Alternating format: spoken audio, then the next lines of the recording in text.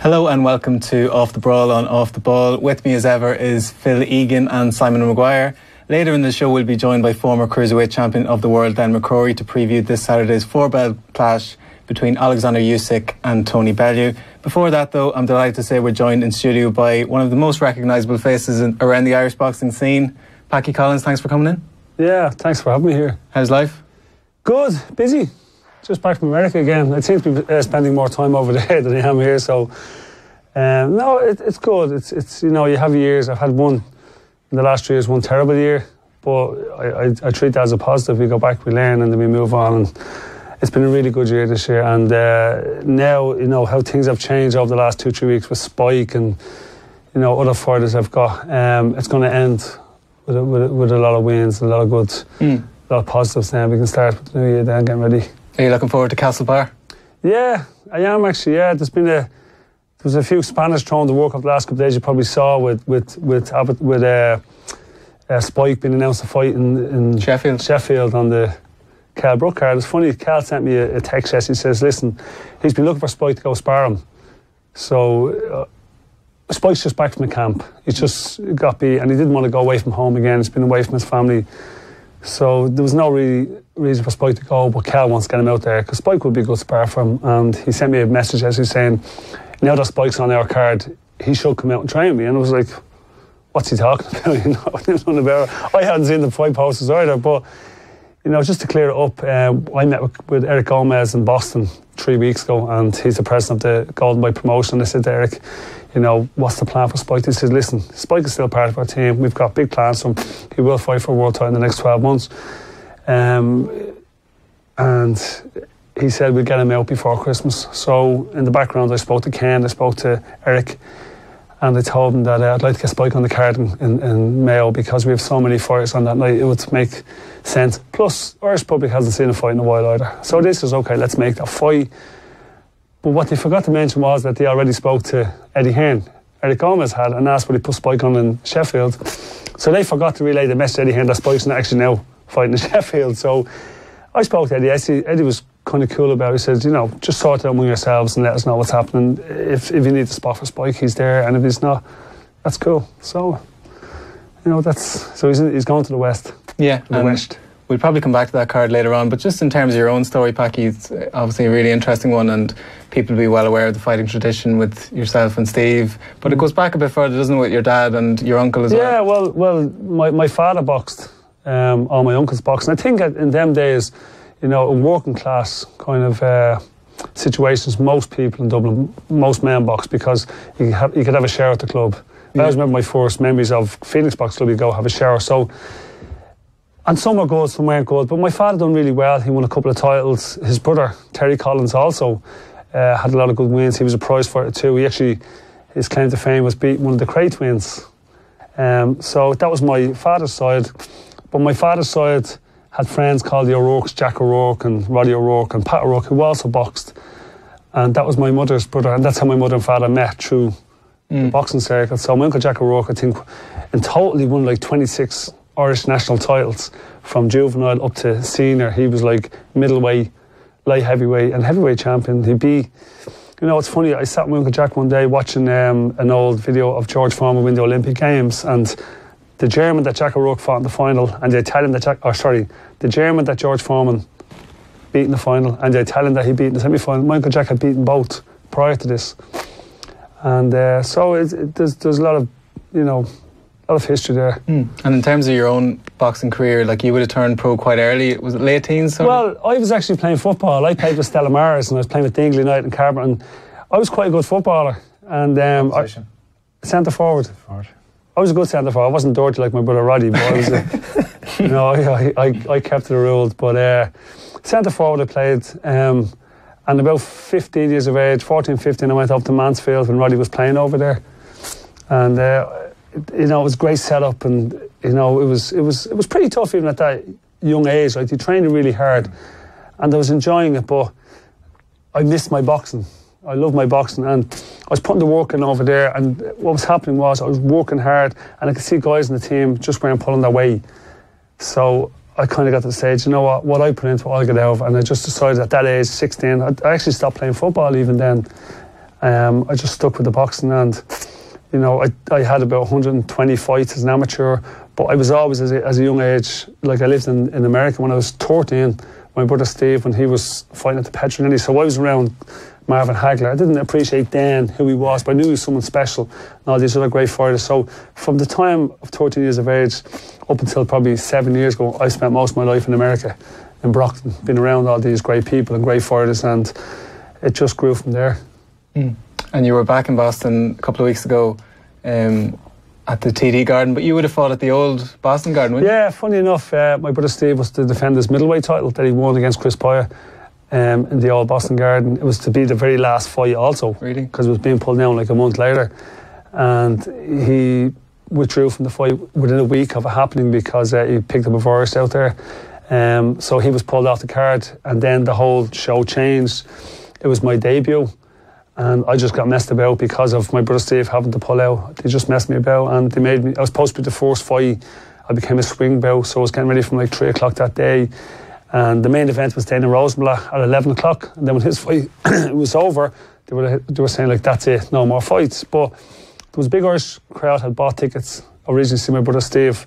There was a lot of Irish media had travelled out, so they were saying, hang on a minute, you know, this kid is trained for a fight, let him fight. And Michael Buffer, the great thing was, I just spoke to Michael in Boston about it. Michael Buffer had just announced the main event, so he stayed in the ring and he announced my fight too. So brilliant. So it turned out, because I was on so late and because I was on after Dana Rosenblatt, it was actually the very last fight ever in the old Boston Garden, and probably the quickest knockout too. It was over in a couple of seconds. I always remember when I hit the guy, it was my debut. I trained for like 3 months for this fight, and I hit the guy and he fell over, and it was like, I was trying to pick him up. I was like, get up and fight. And it was a beauty, and I actually almost got disqualified because I was trying to pick him up to fight him. But so I said to Michael Buffer, you know, we're in the hotel right direct across from the new TD Garden. I was saying, Michael, you know, all them years ago you actually announced my fight, and then we're back again. And he's a good guy, Mike. He's a good memory too. He remembers it. Yeah. Says those on me. And even with there's a bit of a boxing boom in the UK at the moment, but I saw like Tommy Coyle was on that card, and he was speaking the whole build up about his dream to fight in America. There's still something magical about fighting over there, isn't there? You know, it's funny, I've never been in Tommy's company, I've never met him personally, but I've always liked him. He's always been that kind of blood and guts fighter. Avoids nobody, and he did mention at the press conference that his dream is just to fight in America. Just to fight in America. And he said to meet Mickey Ward, because he was his hero, and he wants to have that kind of Ward-Gatti kind of fight. I know Mickey well, so I was sitting with Mickey, like, watching some of the fights prior to Tommy Coyle's, and I said, do me a favour, so would you come down and I want to introduce to somebody. And I knew it meant a lot to Tommy Coyle. As I say, I don't know the guy, but I just knew it meant something to him. And Mick came down and introduced him to him, and he was so happy. And then it turned out Ryan Kozelski, who Tommy Coyle fought, is actually a friend of mine. I brought Ryan to box as an amateur from America to Ireland all them years ago. So when that fight was made, I said, this is going to be a tough fight for Tommy. Now, Ryan did move up 2 weights to fight him. And the fight was kind of, it wasn't short, no, it was enough time. But Eddie Hearn asked, what's Ryan like? I said, he's tough and he can fight. And he proved he could. And it was a fantastic fight. But what that will do now for Tommy Coyle is it will bring us the interest of the American public now, want to see him back fight again. He's fan-friendly, isn't he? He's fan-friendly, and he's a lovely guy, but he's a good guy. Just moving on to that fight in America point, do you think Anthony Joshua at some stage has to dip his toes across the Atlantic? That's all up to Anthony Joshua. He doesn't have to do anything he doesn't want to do, because the money is where Anthony Joshua is. If anybody wants to fight him, they got to come to fight him in the UK. He calls the shots. He's the biggest earner around at the moment. You know, he's the boss, and it's all down to if Andy Joshua wants to go fight in America, maybe one day go fight in Vegas or Madison Square Garden. That's a personal choice of his. But I believe he can fight wherever the hell he wants to fight, and people just got to come and fight him. I'd agree, but if you look at the Klitschko's, they fought in Germany for so long, particularly Vladimir. Do you think his kind of legacy is not damaged, but he doesn't get the respect he deserves because he hasn't fought as much in America, especially in his prime? Yeah, well, you know, as I say, I think he's quite confident in himself. I think he's quite happy in himself. I think he's happy where he is, what he's achieved. And will there be a little kind of niggling down in the back of his mind, say, you know what, maybe I got to go fight in America, maybe I got to go away from my backyard. I mean, if you look at Roy Jones Jr., he spent most of his career in Pensacola, you know, and although people did say, you know, he never came out of Pensacola much, I still look back at him as probably one of the greatest, you know, fighters of the last 50 years. So you will get your critics that will find something to pick at. But, it'll be a personal choice for Anthony Joshua. It really will. And it will have to be one of the biggest fights in boxing history where it's a challenge that he wants to go towards. But it's all down to who's paying the most money. And I think right now, people got to come and fight him where he wants to fight them. And the plates have shifted a little bit where, as Simon said, UK fighters can keep their base in the UK, as can Irish fighters really if they want to live in the UK. But Steve obviously went to America, yes, trained under Freddie Roach, yes, like Goody Petronelli, like, unbelievable schooling, and that obviously bore into you becoming a trainer, and you would have picked up stuff, like, it must be an invaluable resource now, is it? Well, my father died when I was young, so we were kind of reared by my mother, but my brothers, like, they were kind of father figures to me. So Steve had been in America for a while, till he got sick of me. Then he sent me home, and then my brother Roddy took me off to England for a while till he got sick of me. But I was like a sponge. I used to go to the gym and I used to train as a kid, as an amateur. But I used to watch all these. There was always an event going on at that gym because Hagler was there, and I'd be like sitting there watching Goody Petronelli and, learning from these guys. And then when fast forward so many years, I eventually gone myself and started working with Goody, and it was a great learning experience. And I always say what I didn't get out of being a fighter myself, I'm getting out of being a trainer. And I wish I had a manager like me and a trainer like me, because I didn't. When I was fighting, I used to get a phone call, you're fighting in 2 weeks, okay. I never even knew what weight I was fighting at. Couldn't even tell you a third of the guys I even fought. I didn't even know I was getting paid. I just went out and fought, and there's no manager really. So what I've learned from great trainers and what I didn't have as a manager, I'm putting that into my fighters now.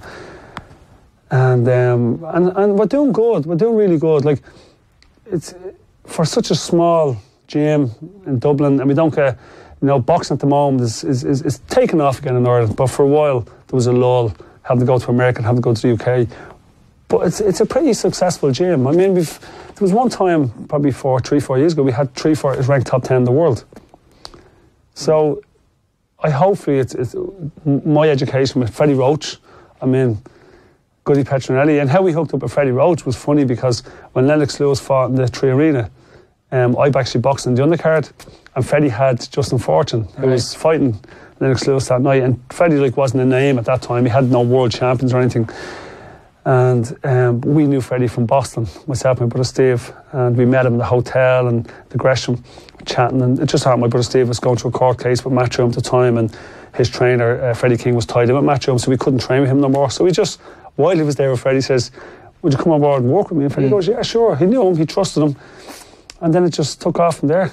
Yeah, and you're obviously one of the leading trainers over in this part of the world now, but your first training experience, you were still kind of fighting at the time, weren't you, with Kevin McBride? Yeah, well, me and Kevin lived together in Boston. Kevin came out to me when he finished in the UK, and we lived together for a while, and we were good friends. We boxed on a few amateur shows as well, but we were good friends. And you were the mastermind behind the Tyson win, weren't you? I won't say I was the mastermind, but what happened was, I was getting ready for a fight in Foxwood, so was Kevin, but I got a bad cut and I had to pull out.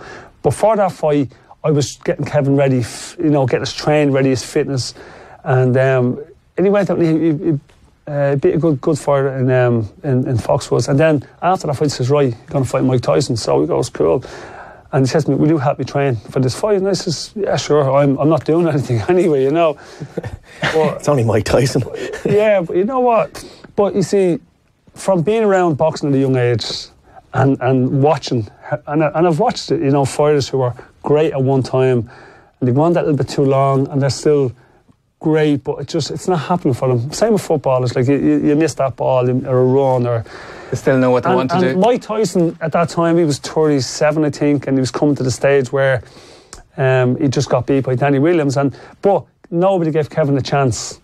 And that was a challenge for me. And it was like, we were great friends, and people used to sit in the Green Hills Bakery. It was, don't know if anyone's been to Boston, but it's a kind of a hub for Irish people like me, have a coffee and I won't say a donut or anything, but yeah, that's what they do. So nobody gave him a chance. And I said to Kevin, you know what? I think he can beat Tyson. I really do, but you got to give me everything. Give me 100%, and I want nothing.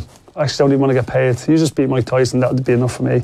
So we had to move into a hotel because we tried to do it from home, and he just wasn't getting out of bed. I was going to knock the door and dragging him out. No. So we moved into a hotel, and there was little things like with Kevin, where Kevin is in Kevin he's admitted that he has a problem with alcohol. And at that time, I never realised, that he did have a problem with alcohol till we moved into a hotel together. We got separate rooms, and I caught him sneaking out a couple of times. I think he was going to go to the bars. So then we moved into the same room, and I kept under lock and key. But it was draining for me, and it was something I had to do for the 8 weeks out there. And I just kept saying to Kevin, you know what, you can beat Tyson. Let's find a game plan. So we looked at videos of Lennox Lewis, because he's a big man like Kevin. And most big guys that fought Tyson, I was saying, right, the one thing you have of him is size and weight. So when he gets in close, tie him up and put your weight on him. Kind of lean into him, drain his legs. And if you watch back the fight, Kevin was taking a lot of shots. Kevin's tough, He was in good shape. And when you get close to Tyson, he just put his weight on him and kind of drain him over the rounds. And in the end, that's when Kevin stopped Tyson, because Tyson was fatigued at that stage, because he tried everything to get Kevin out of there. He headbutted him.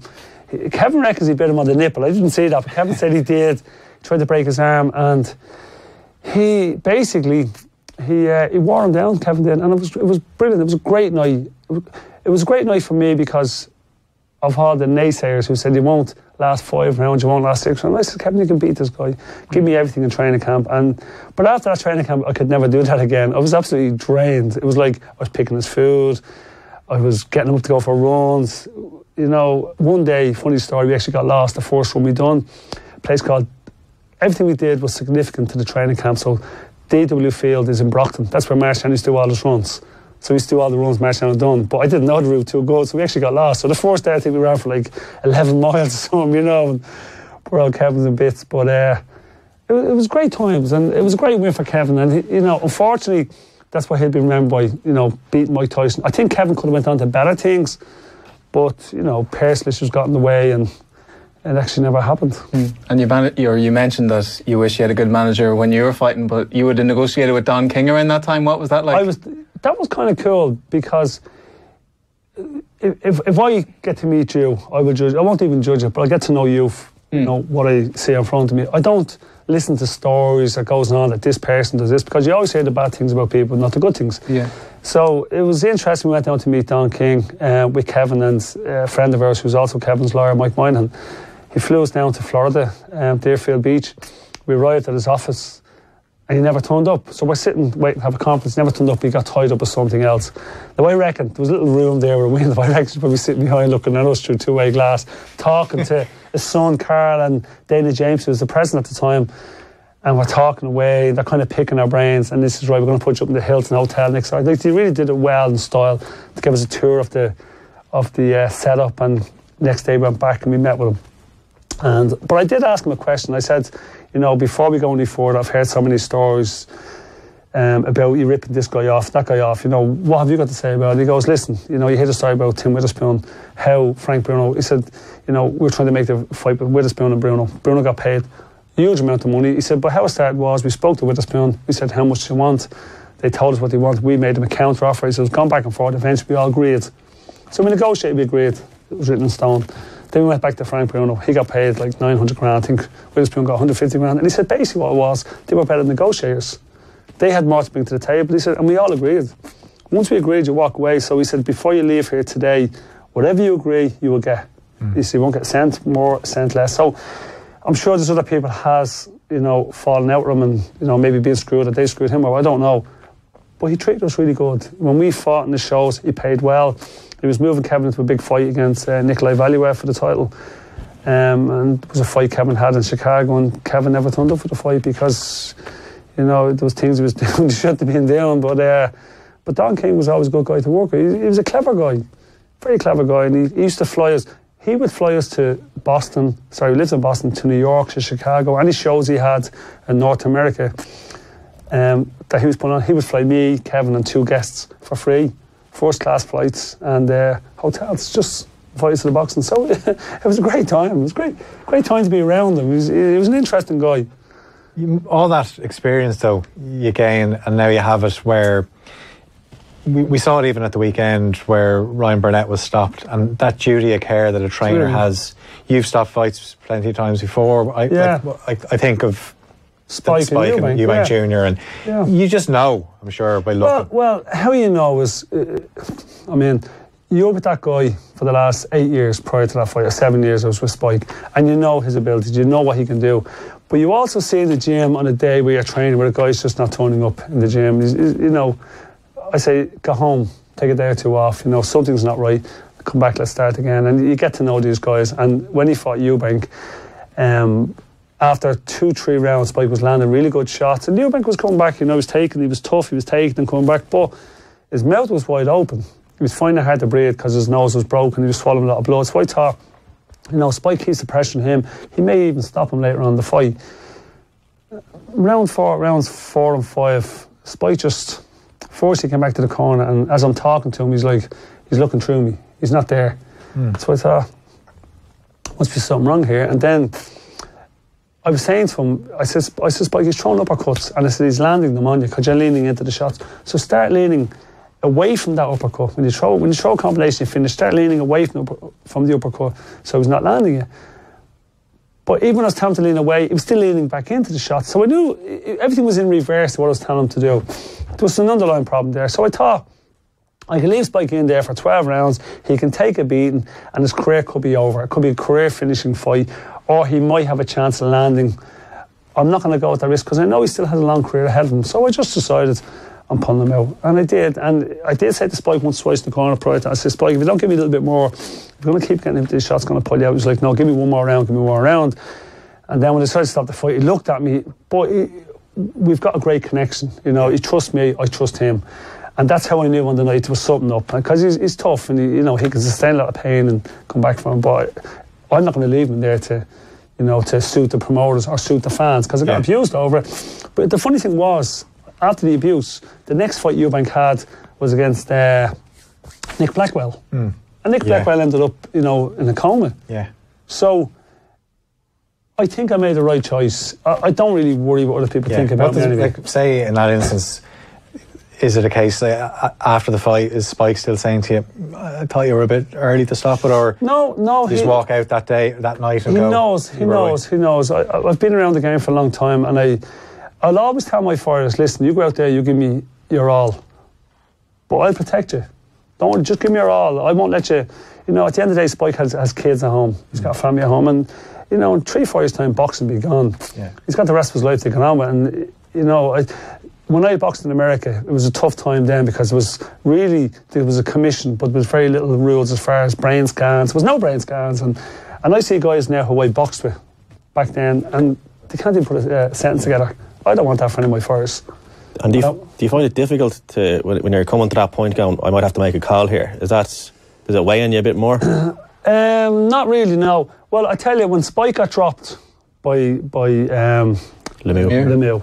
I mean, that shot just came out of nowhere. Lemieux was kind of there, but it kind of came around and landed on Spike, and I thought, as soon as he hit the ground, because the problem was, although Spike was getting up, he was a little staggered, I grabbed the towel. If the referee hadn't stopped, I would have stopped it, because, and Spike did say, there was about 15 seconds he might have recovered.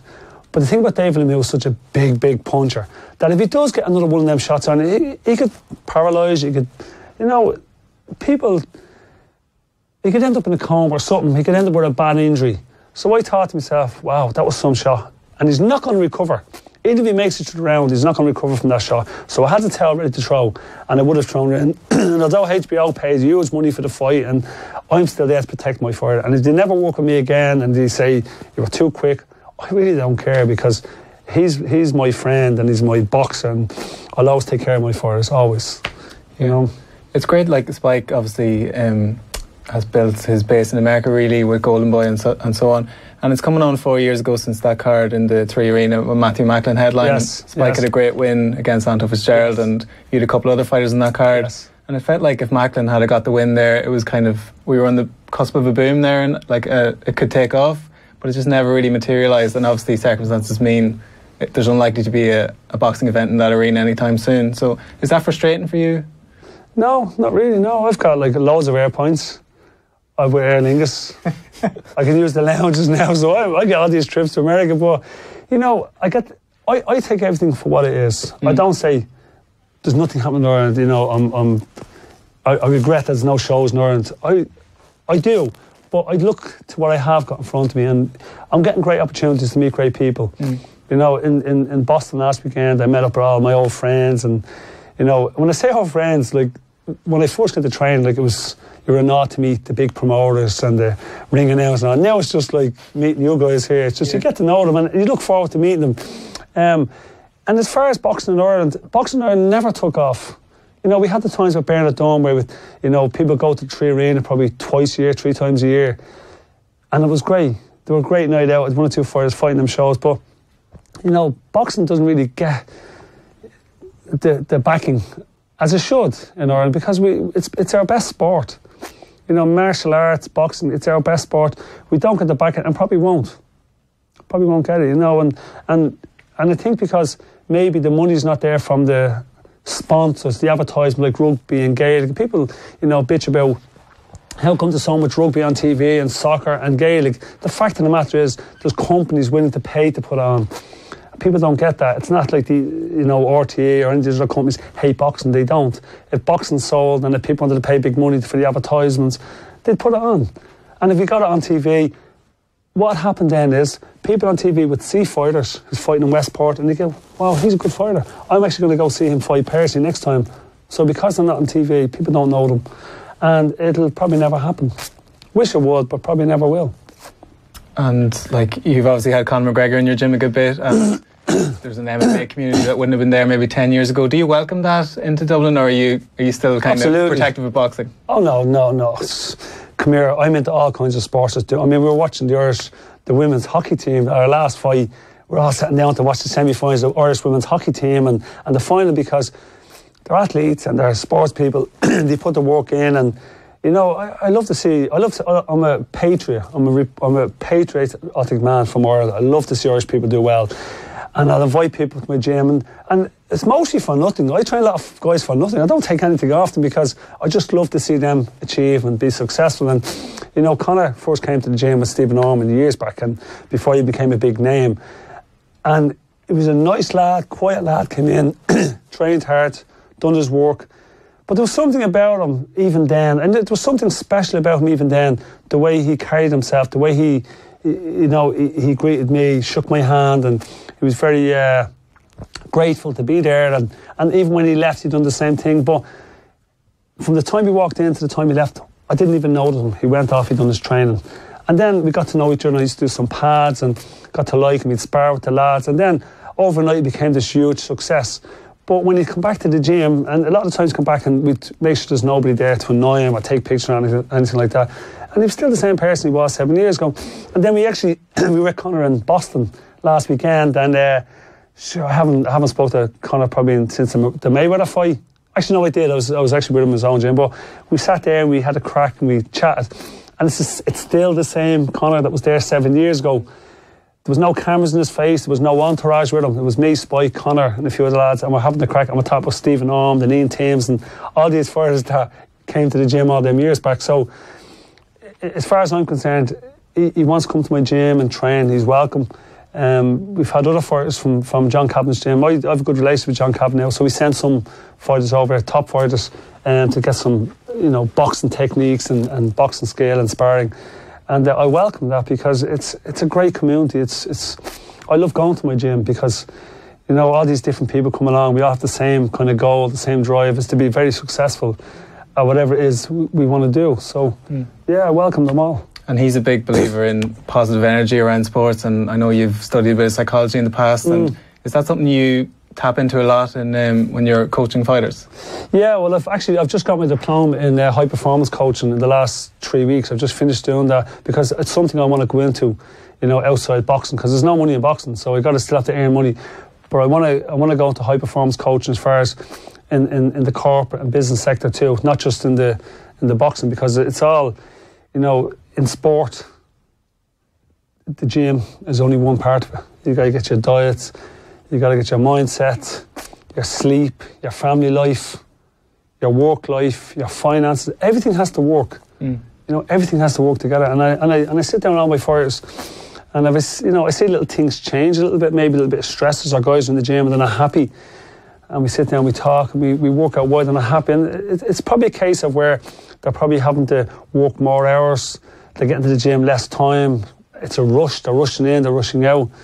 They're not getting enough sleep, and so we sit down and we work it all out. We say, right, how can we fix this? How can we fix that? Let's get that, even key. Let's get that flow going right. And we do it with all the fighters, and it works. It does work. It has to work. Yeah. Same with us sitting here today. If you're having problems at home, or if you're a finance, or if you've got a problem with your mortgage, you wouldn't be enjoying your job because you've other things in your mind. So you got to sort out all these other things first, and then come to the gym. Training is easy. Fighting is easy. It's the other stuff that goes with it. It's the hard part. And in the gym, obviously, we have Ray and Spike, that big card coming up next month. And Niall Kennedy had a great win on that Boston card. Niall Kennedy had a real tough fight in Boston. He fought a mixed martial artist. Did you anticipate a bit of a judo toss or whatever your man did to him? You didn't. I was actually shocked that the referee didn't even take a point. The referee was like, he warned them, but that was like totally breaking the rules. There wasn't even a point taken off. And I think, funny enough, that round, I think one judge might have even gave it to the guy. So I didn't figure it out. But I do love about American fights is that there's no bullshit. There's 2 men in there to fight. And if they get carried away, do something silly like that, the referee will warn you, right, get on with it now, don't do it again. Yeah. There's no big hullabaloo made about it. That's the one thing I love about the American judges and the American referees. They get involved, and it was a tough fight from Niall. But we have, Niall prior to that had fought another small guy, and these small guys are very hard to deal with, and it probably doesn't suit his style. Yeah. But the fight was offered, we had to take it, and we did. He was undefeated, he was tough, he was rough. And Niall came through that, and there was times in the fight where Niall got emotionally involved, and that happened after he got thrown to the ground. And he was a little annoyed with himself getting emotionally involved, but what I took out was, I said, you won the fight, you overcame a little bit of, messing about in there, but you showed, I said, what you did show was you showed that you've got that little bit of aggression, that if guys try to, bullshit you and you'll stand up to them. And I said, I like that. That's what I like. They try to bully you, we go, I'm going to sort you out. And he did. He did. And over time, we learned to keep that contained. And, so I looked at it and thought, a bit scrappy at times, but there was a lot of pluses we took out of that fight. And he had great support in the night as well. What's the plan for Niall? Like, what's his real target at the moment? Well, the funny thing is, we were offered the fight Joe Joyce, Paddy's Day this year, a short notice, but the money was huge. Like, the money, some guys wouldn't even fight for European title and get that kind of money. The money was huge, and we were like, no, it's not about the money. And I said to Niall, Niall goes, what do you think? I said, it's not about money with you and me, Niall, it's about a journey. I said, if they offer 50,000 now or 60,000 now, in 12 months' time, you could get 3 or 4 times that if you keep moving on, because heavyweight division is where the money is.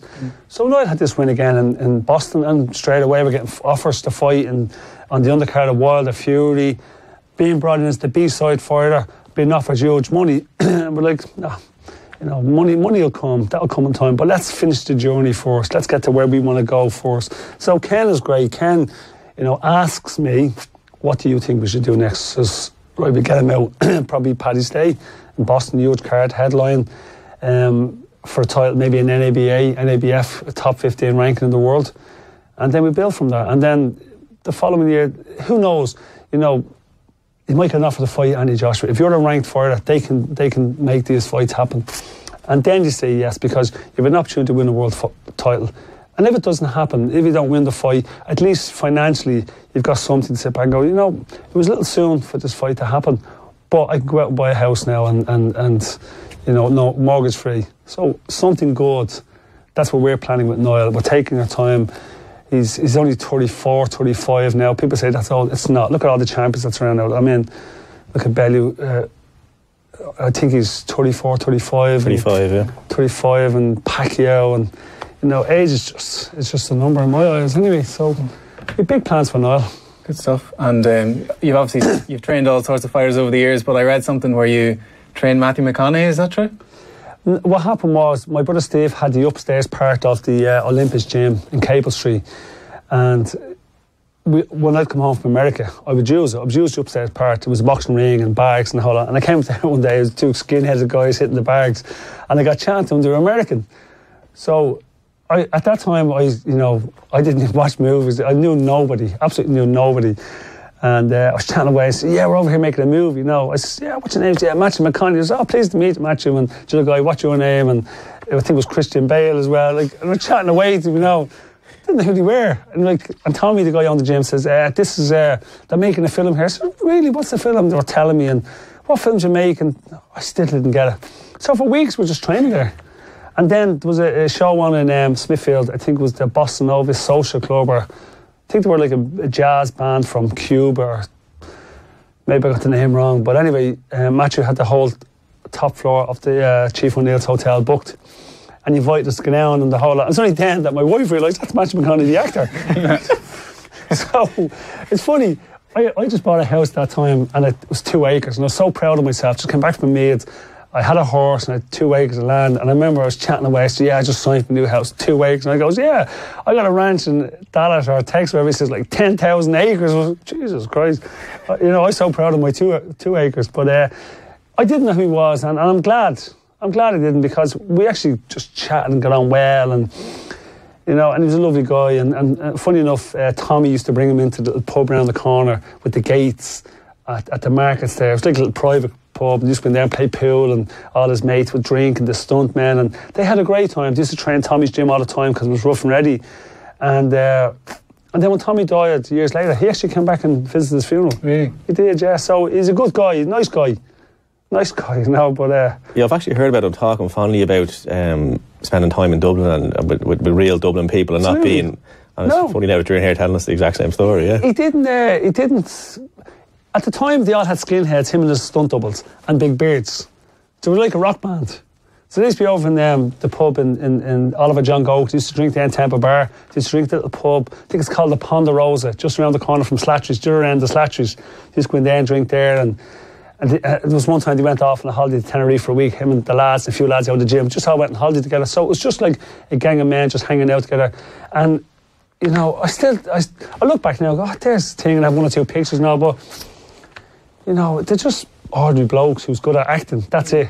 And he makes big money from it, but he was a sound lad, and, he was a good guy. He was a good guy. Just, I know we were, obviously the big fight this weekend is Bellew and Usyk. Is there any other fights between now and the end of the year that you're really looking forward to? I'm looking forward to Tyson Fury and Wilder. I'm looking forward to it because I like big fights. I used to love, the Hagler Hearns fights and all these the best fighting each other. And, you got to take your hat off to Tyson Fury. I was actually in Germany when he beat Klitschko. Yeah. We're actually on the same floor, same dressing room. We're all hanging out together. And I was so happy for him when he beat Klitschko, because he went to Germany and it was very hostile atmosphere there, and everything was done against him. I mean, there was talk over the ring covers, and when we got there first, there was 3 mats, and there were probably about 30 mil thick, so it was probably 90 mil of mat, and it was like being on a mattress. So they made him take one out, but they still did everything against him winning. But he went out and he schooled Klitschko on the night. I like Wilder too. Yeah, I like Wilder too. He's raw. But it comes to fight, it's exciting, and we need that excitement in boxing because, heavyweight boxing and the heavyweight division for a while became boring. The likes of Klitschko's, they were very good at what they did, stand up tall, jab, but they were boring to watch. Yeah. I wouldn't cross the street, you missed the Mike Tyson. So I think Fury and Wilder right now are two, it's an exciting fight. It's an exciting fight, and it was the pick. I couldn't pick this one. I think Wilder is very dangerous. If he lands, he'll knock you out. He'll knock out any heavyweight if he lands. But Tyson Fury is a very clever fighter. You watch him fight Klitschko, he's got a certain game plan. Then I went over and seen him fight Dave Chisora. He boxed southpaw for the whole night. So he's he comes with all these different game plans. However, his uncle's not there this time. And I don't know who comes up with all these game plans. Was it Tyson, his uncle? Have they got that good connection? So it'll be interesting to see with his new trainer, can they still mimic the old way of changing, in a fight? If one plan's not working, can you change? And Tyson Fury can. He's got great boxing ability. He's got great belief in himself. And I think for him mentally, I think it'd be good to get the win for Tyson. Yeah. And I hope he does. I like him. I've met him a number of occasions, and he's a real nice guy. Yeah, should be a good one. Yes.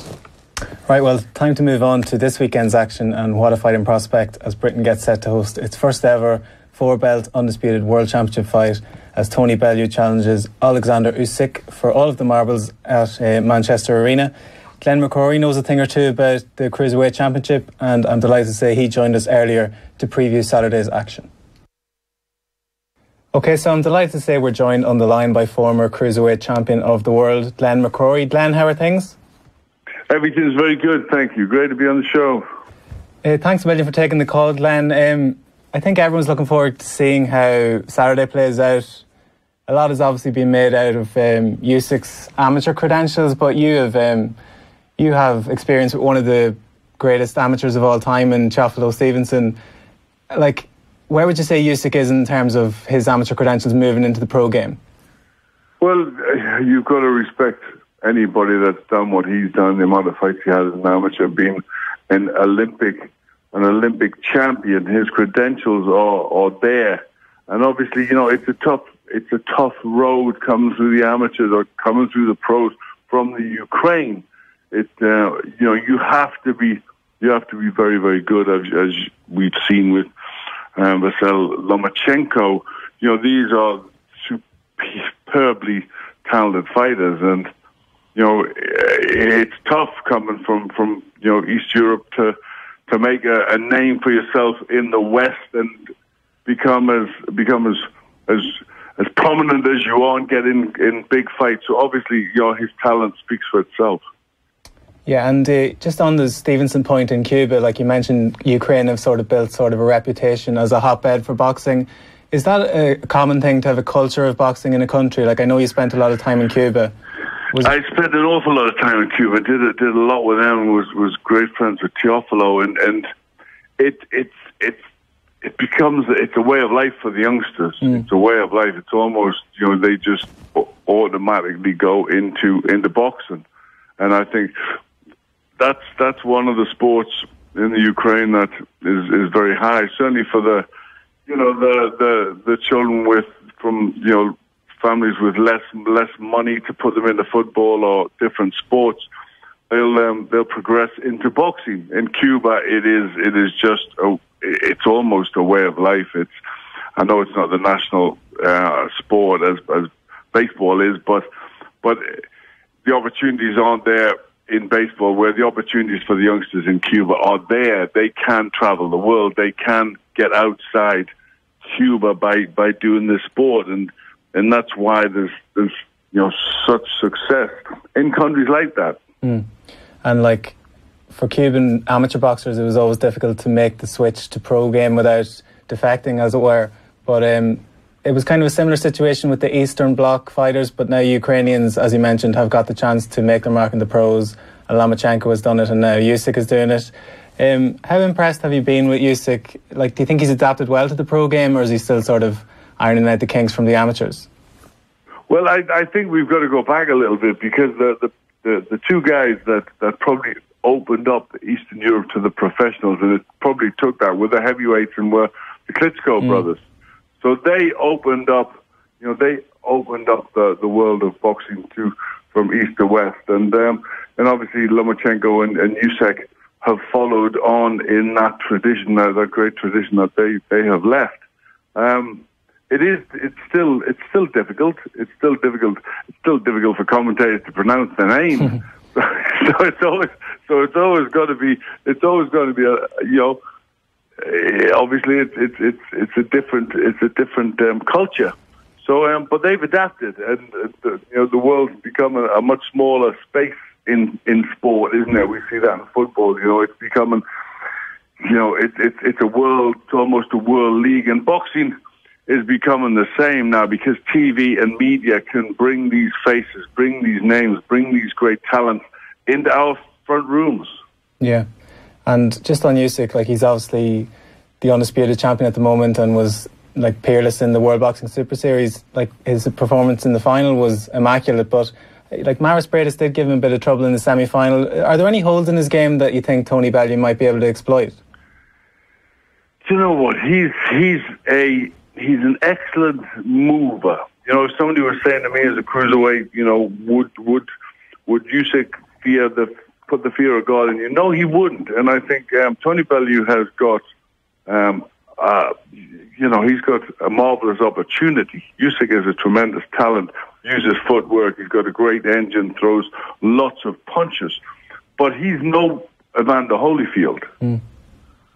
So we're looking at a fighter that is very, very good, very technical, moved on from the amateurs excellently, but he can be beaten.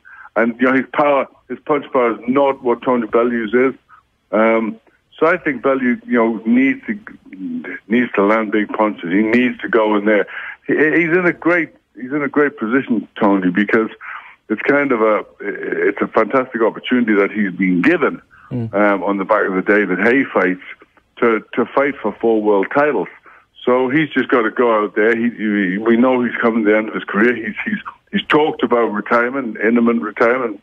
Probably the chances they might not fight after this fight, but he said that before. But I think he's got to go in and let the big shots go. He's called the bomber. That's what he's got to look to rely on. But also, against he fought a heavyweight, Michael Hunter, who worked well, who took him the distance, Usyk worked well behind his jab. And I think, a good jab, meet fire with fire, meet jabs with jabs, meet boxing skills with boxing skills. And I think there's certainly, if I was Tony Bellew, I wouldn't be unnerved by Usyk whatsoever. Glenn, Phil here. Just a lot of people expect Usyk to not dominate the fight, but certainly be the technical boxer.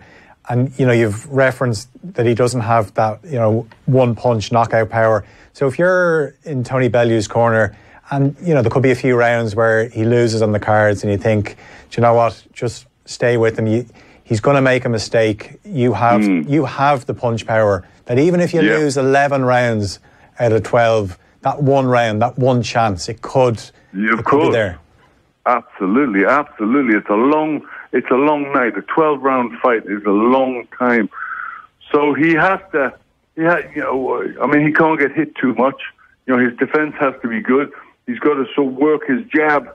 He's got to work his jab very well. But then he's always got to be looking for one of the punches to ruffle Usyk and put him out of his stride. And then he's got to pounce. And he's got to be ready. He's got to be ready. To really go to town. It's one of those where if you sit back, you're going to get outboxed every day of the week. But if you take it to another level, if you give him something that he hasn't seen before, then he can pull off an unbelievable win. Yeah, it will be an incredible win for Bellew. But do we know how good Bellew is going to be for this fight? Because obviously he's coming back down to cruiserweight, and people could argue that he fought a David Haye that wasn't the David Haye of his prime. Oh well, I don't think that would even need to be an argument. If I'm honest, I think David Haye was not at anywhere near his prime. It was probably a shadow of David Haye. But I think Tony Bellew, did the job twice. You still had to go out there and beat David Haye. You still had to go out there and put it on him. You still had to go and meet him in center ring. You still had to go and trade punches with a big puncher like Haye. And he did that. He come through that. So I couldn't take anything away. You fight and you beat the person that's in front of you, and that's what he did, and he did so well. That will have also, and I know it has, given him a tremendous amount of confidence. He's mixed it. He stood toe to toe with a big puncher like Haye, and the last thing you lose is your punch. So Haye may have been a shadow, boxing skills wise, of himself, but he still had his punch, and he still got that danger. And yet he took what he had to take. He came through that and beat Haye handily on 2 occasions. So that's given him an awful lot of confidence. And confidence is king in the boxing ring. You need that. That's what you thrive on. And with a big crowd behind him, you're looking for Tony Bellew to be lifted. But Usyk is he's a cold, calculated character that's been through an awful lot, and he hasn't got 4 belts for nothing. So I'm expecting an excellent fight, an excellent spectacle, and a lot of drama. Do you think the weight will be an issue for Bellew?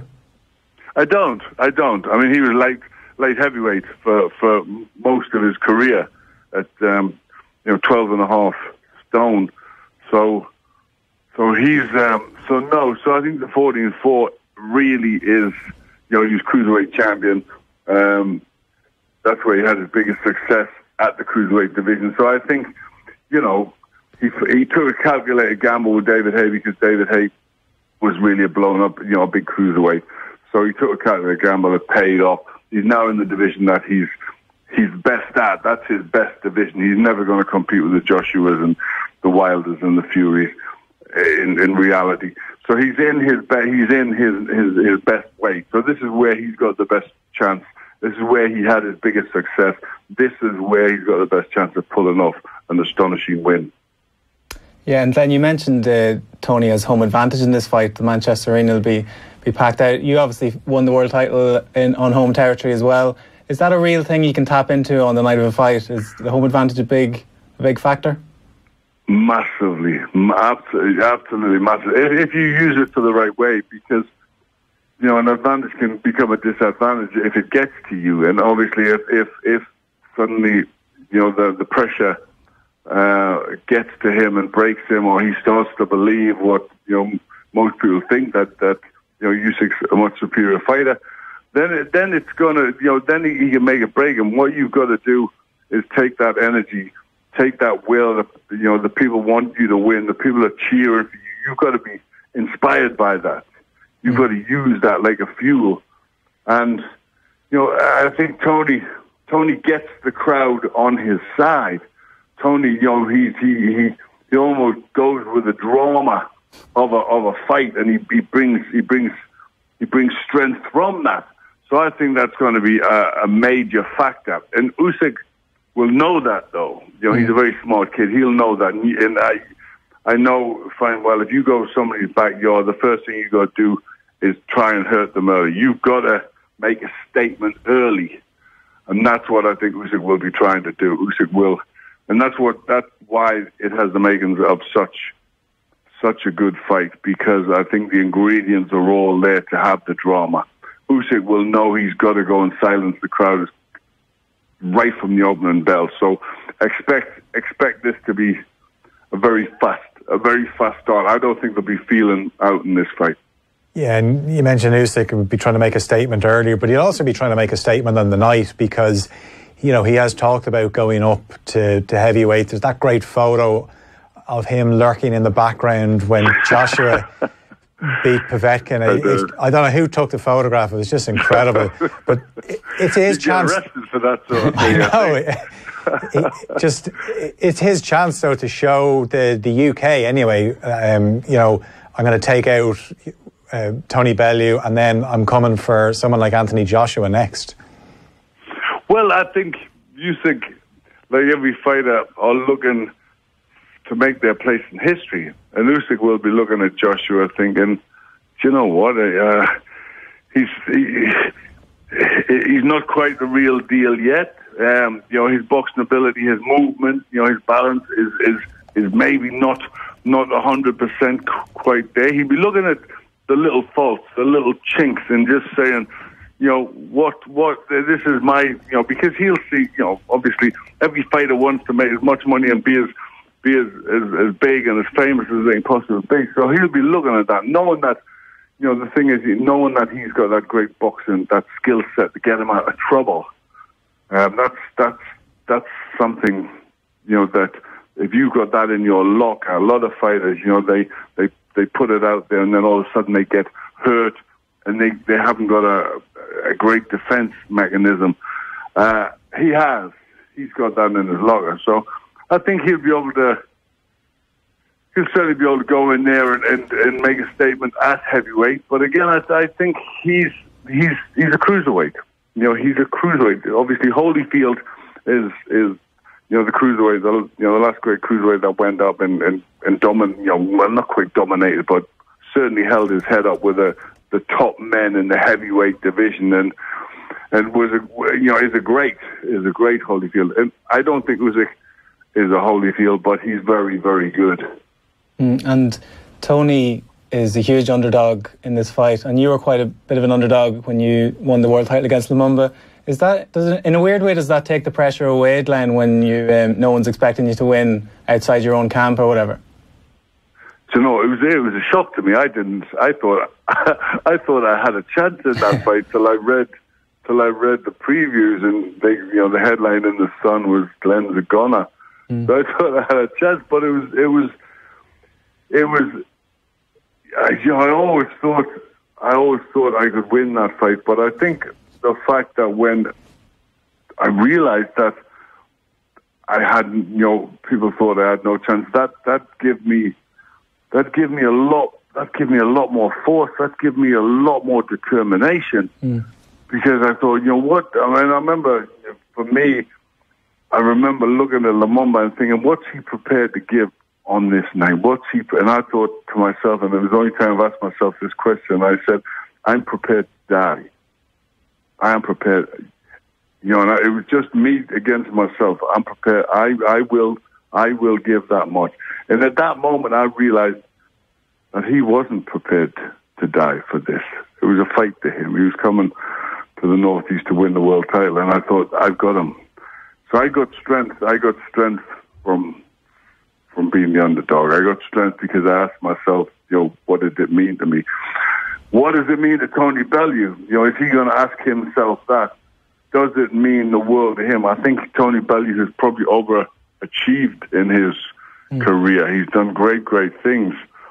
Will he have that? Will he have that same fervor to win this one, or will, in his mind, one of the problems for me is they've talked about retirement in his last fight, and often when that happens, you're already kind of in your head retired, and this could be his nice little nest egg for the rest of his career, which is fair enough. He's earned it, but it really is about asking yourself, how deep are you willing to go? I know Tony Bellew is a fighter. He's a fighting man. So I think when Usyk comes and snarls in his face, I think he'll stand up and go for him. And as you said, win or lose this weekend, it seems this is going to be Tony's last fight, and he has that experience in the Creed movie, and I know you have some acting experience yourself, Glenn. How are you finding that play with your brother seemed to get remarkable reviews? Yeah, well, I did a play in the West End called The Birds a couple of years ago. I haven't really, it was something that I did. I auditioned for Bond when Pierce Brosnan got it. I think I was what persuaded the producers that Pierce Brosnan was right for the part. I love doing bits of acting. Being lead in the West End was great. Hopefully there's some other stuff in the pipeline. It's just something I'm not going looking for. But yeah, Tony, he was very, again, he's been masterfully lucky in his career because of an acting role. He got to play a cocky Cockney boxer. So, he got some great luck there. But he's a great personality. Obviously he's got a career ahead of him on TV. As I did. For 27 years and still do now on radio. So he's, I think what he's got to do is go out there. If it's one last fight, he's got to go out there and give it, have the best fight he possibly can. Go out there, and at the end of the day, his career, people are going to talk about as an excellent career.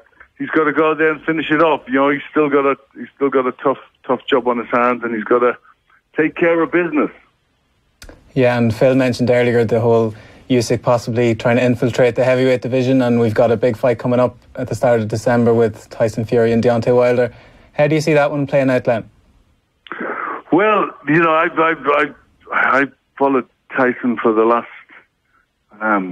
14 months or of this very quick comeback. It has been very dramatic. I think I've been really what's the word? Happy about, in a way, his remarkable comeback. It really has, because to see where he went, to see how it affected him, being stripped of the title, how it affected him, the British public's kind of total dislike of anything he said or done, which I thought was horrendously unfair. He's come back remarkable. It's been an amazing comeback. So I think a man that's got that sort of inner strength can pretty much do anything. It's a tough fight against Deontay Wilder, but he's a big, tough man. Obviously, inactivity is going to play its part, and you wonder how much really deep inside he wants it. Whenever I've sat personally with him, he's always said, Glenn, I'll do anything for this, and I'm going to get this back. And I think he really means that. So I think he's got an excellent chance. A lot of people think it's quick, but I think Tyson needs to get back in there and test himself as quick as he can. And I think he can pull off an amazing victory. I think he can shock the boxing world with a victory over Deontay Wilder. And you're obviously the main man in Northeast Boxing, Glenn, the first world champion from that region. And Northeast Boxing seems to be in a good place with Josh Kelly and even Lewis Ritson, despite his loss recently. Are you happy with the way Northeast Boxing's going at the moment? I am happy. I'm happy to see. I was disappointed to see Lewis Ritson get defeated. I mean, I saw Lewis last night at a fireworks display with the kids. He's a lovely guy. Real Northeast kid. He can come again. I think there's changes he needs to make. But hopefully he sees that. A loss in boxing does not mean. I went through a period of 5 or 6 fights, and it was because I was being badly managed and put in with the wrong fights, and obviously if that happens, you're going to get losses. So he needs to see what he did wrong, what he needs to improve. But the good thing is in Northeast Boxing, things are starting to take off, and it's been a long time, probably since myself, John Davison, Billy Hardy, that anything's really happened in the Northeast. We are in a city which has 3 sports, and that's football, and football.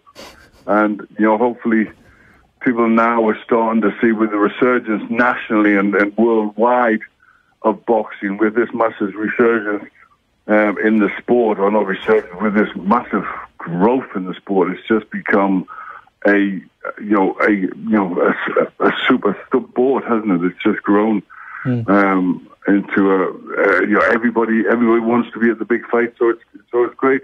I think hopefully that will push it on. Obviously, we've got great amateur talent. The problem we have a little bit is out of sight, out of mind up here in the Northeast. But Josh Kelly's a super talent, and he's going to go on to do great things. And I'm sure Lewis is going to pull himself back and get back in the mix. And there's other good youngsters coming through. The McCormack brothers, I'm sure, will go for the Olympics, and then look to unleash themselves on the professional world. So I also want to be part of that. I'm actually training a young boy. He's from London, called Lewis Isaacs, who's 3-0, and we're training in a gym in Newcastle, O'Toole's gym in Newcastle. So I'm setting up a base there, and I'm for the first time starting to look to get myself fully into training fighters and probably managing a few fighters and getting involved in that side. It was always going to be later in my career when I made that switch, but that's something. I'm giving you a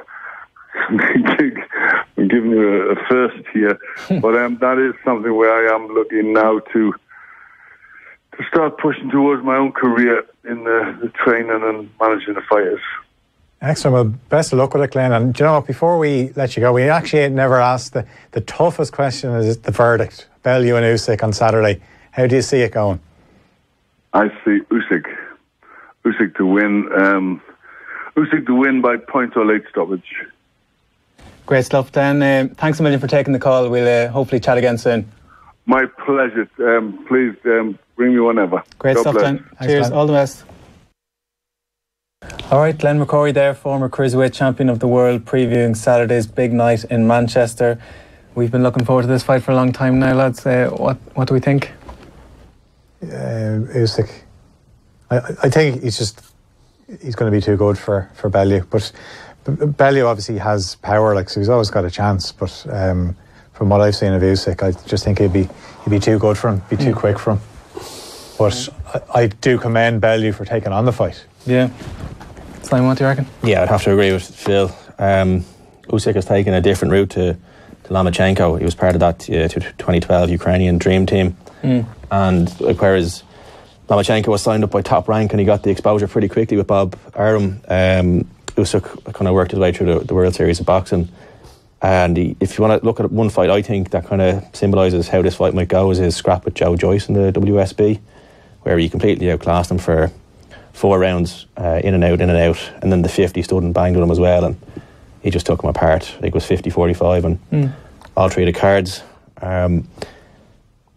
He's won 3 of his last 4 fights have all been against undefeated fighters. He's handed them their first losses. He's gone abroad to Moscow, Latvia, Germany, USA and Poland, and now he's going to the UK.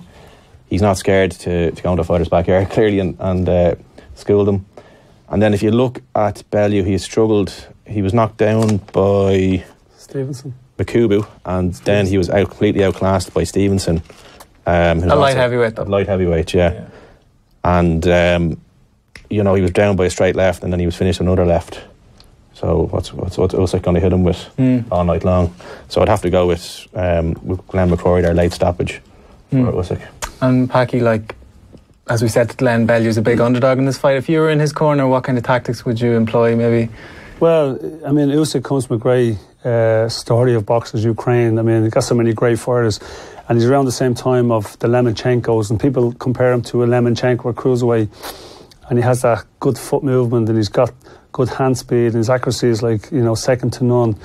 The difference between him and Lemonchenko is he does get hit sometimes, Usyk, and Tony Bellew has got power. He's carried it up to Cruiserweight, and if you look at his last 10 fights for heavyweight, Cruiserweight, he's stopped 8 of them. His 2 losses were at light heavyweight for the titles. He reversed his draw, he reversed one of his losses, so really Stevenson's the guy that beat him. Tony Bellew is not technically as good as Usyk, he's not. But what he could do is, and the way to beat these guys is, you jump on him, you just take the fight right to him. You don't keep it through quarter, just get right on him, pressure. Like my brother Steve used to do, jump on a fighter, make them fight hard, and it'll come down to who wants it more. If you give him too much room, he'll take you apart, Usyk, because he's technically good. Stevenson did stop Tony Bellew, and he was a southpaw also. And it's funny because I wrote that down too, but the straight left hand kept landing on Tony, but that was way back. And you can learn from them fights, and you can go back to the gym and say, I got hit too many times by that left hand. And so, really Usyk should win. He should win. Tony Bellew's tough. He's a warrior. He probably sees this as his last fight one way or the other, unless he wins. It was the same when he fought David Haye. I backed him twice, actually, to beat David Haye. And it's going to be an interesting fight. The money will be on Usyk. But I think Tony Bellew's in there with a chance. He throws a really good left hook. He's got a lot of power, and he's got to smother that left hand. And it's easy to do with a southpaw. You get tight on them. Keep your right hand up tight, wait for that left hand to come, smother it, get in close and let your left hooks go, and then tie him up and drain him, physically drain him. That's how I see Tony Bellew can win the fight, and he's got the size, he's got the strength to do this. However, you got to go Usyk. He's the technically, he's unbelievable. He was Olympic medalist. Yeah. His amateur pedigree, he was a world champion. He was European champion. He won all these belts as an amateur, so he's got the pedigree there. And Phil, do you think everyone's saying Bellew has a puncher's chance, but do you think his boxing skills are underrated, or do you think he just has to go in there and swing for the fences? I'm not swinging for the fences, but certainly. One thing is he's not going to stand back and admire Usyk, because that would just be playing into Usyk's hands. But no, he's a better boxer, I think, than people give him credit for. I think a lot of people we don't know what to expect from him, because David Haye was, as we talked about with Glenn, David Haye was over the hill. He was still a dangerous opponent. And I think maybe in the first fight, people maybe expected Haye to be closer to his peak than he was, and obviously got the injury. But Bellew beat him twice, fair and square. No, I think he's a better boxer than people give him credit for, and they'll have a plan, and his will to win. There's a lot to be said for that. He's a bit of a freak himself. He would say about himself, where he will do what it takes to win. I wonder, because he's almost retired in his head, I wonder, is that going to have an effect on what actually happens on Saturday night, where this is the last shot, but you know, if you don't go out in a blaze of glory, who cares? Like, you've made your name. Yeah, and on the undercard of that fight, we have Dave Allen's back again.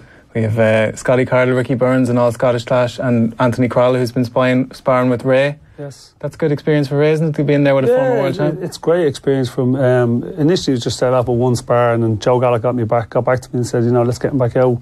He's perfect, and you know, you learn from the older experienced fighters. You learn little tricks of the trade, and you know, and Ray has told me this. He said, like, and also it also allows the fighter to realise where he's at his stage of his career too, and he's not, you know. Ray was a great amateur, world amateur champion, youth amateur champion, and he's a very clever guy, and you know, he's tried different things in the gym every day. I explain, try different things with Crowley, and some things work, some things don't work. I mean, you can do that with a former world champion.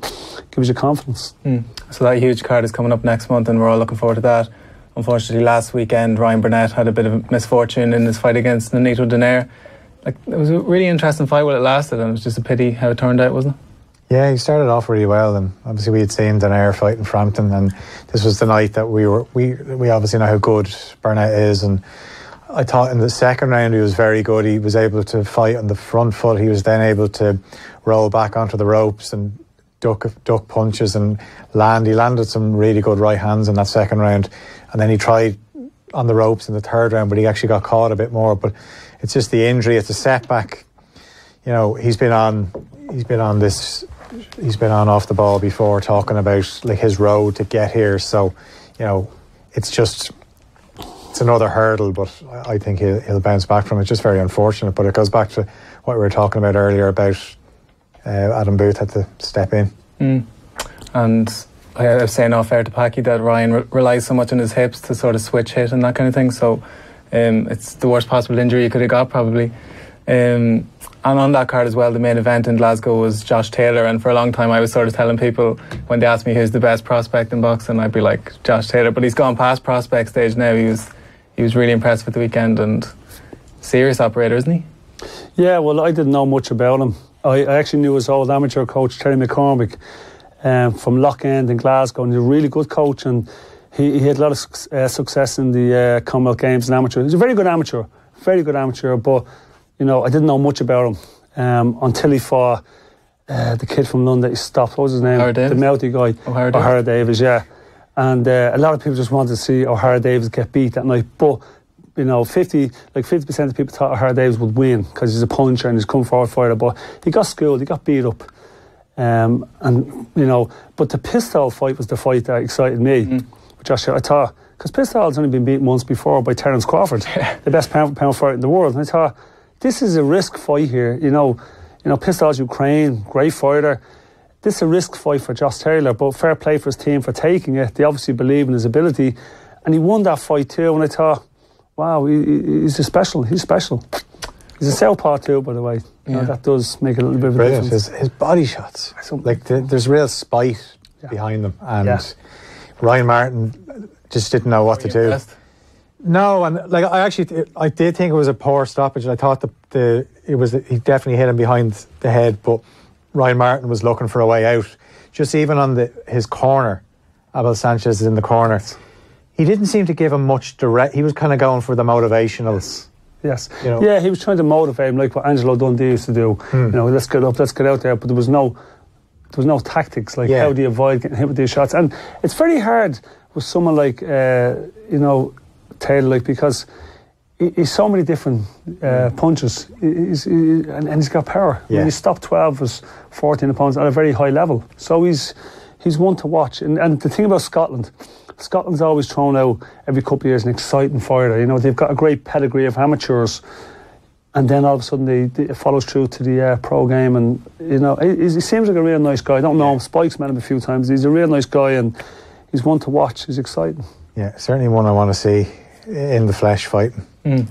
And he's retired now, but it feels like every week we always bring up Floyd Mayweather, and he's back in the headlines again. Simon, what's going on with him now? Yeah, he's signed up the fight at Risen against in an unspecified weight category at unspecified rules against Nasser Kama, 27-0 kickboxer. Is this legit? Well, it's what's been announced. Yeah. 27 now as a kickboxer, 4 now as an MMA fighter. Okay. But they haven't specified the rules yet. They're expecting a limited rule set, which I'd imagine is going to be boxing with MMA gloves, perhaps. That's about as far as they can stretch it. That's all I have, really. Good stuff. Well, I think that's all we've got time for, more or less. Thanks again for coming in, Packie. Yeah, thanks for having me here, and I'm sure I'll be back here again someday. Yeah. Maybe with a couple of world titles. A couple of world champions, that'd be nice. Brilliant, and cheers to Simon and Phil as well, and to Tom in the box for producing. That's our lot for this week. Good luck.